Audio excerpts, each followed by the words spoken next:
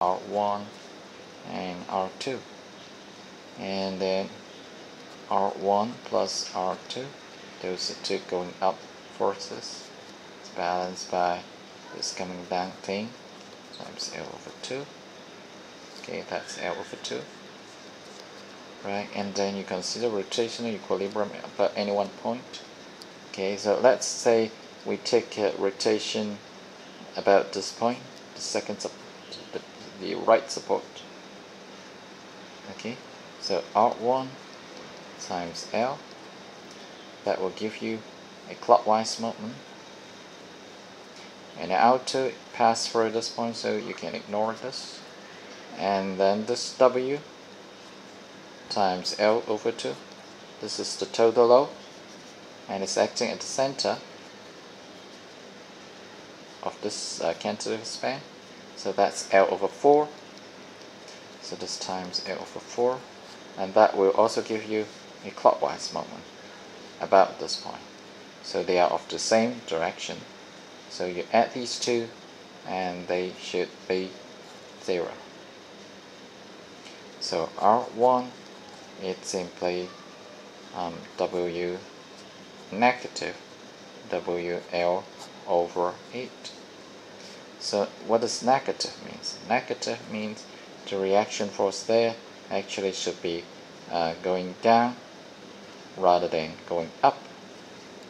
Okay, so from the first one, R2, it's simply WL over 2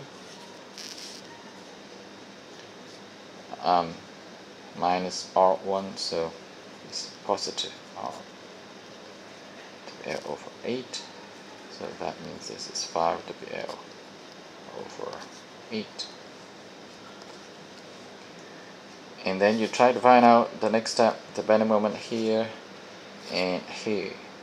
Okay, so why don't we try to find this one is easy because you can just cut it here and then you consider the left part. That will be very easy to carry out. And then why don't we just let's say take it here.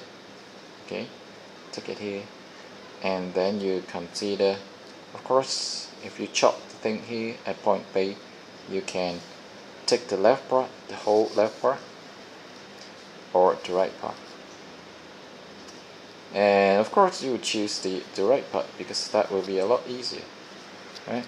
So we take this right part and then we draw it here. That's your right part, and that's L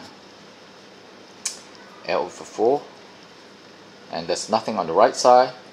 And then at this particular point you assume your positive bending moment sacking, and then your positive shear force, left up, right down. Okay, so that's left, so left up. So this is my positive, assuming it's positive bending moment, and my assumed positive shear force. And then you just do your equilibrium again.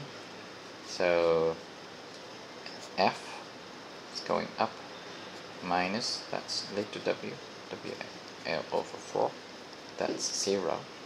So F, it's simply WL over 4, done.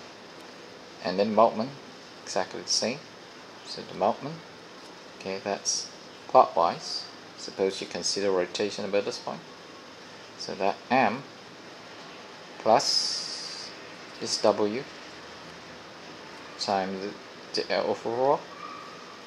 Okay, that will give you the total load acting on this little segment, and this total load is actually acting at the center. So this is L over 8, so times L over 8, and that's equal to 0. Okay, so this moment and this moment, they are both acting in a clockwise direction, so they are of the same sign. So then these two add up to 0. So what is M? So M, it's simply